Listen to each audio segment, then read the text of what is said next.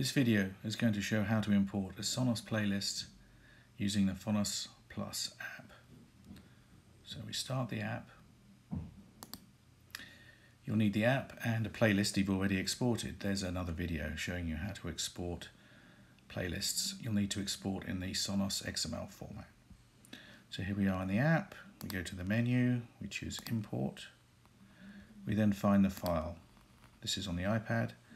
Sonos Plus has its own directory, but you can put it anywhere you like. Here is the playlist file, music I can't live without. We select that. Now you choose which group to load the playlist into. I'm going to use the kitchen, and then I'm going to click on import. This is then importing that playlist into the kitchen.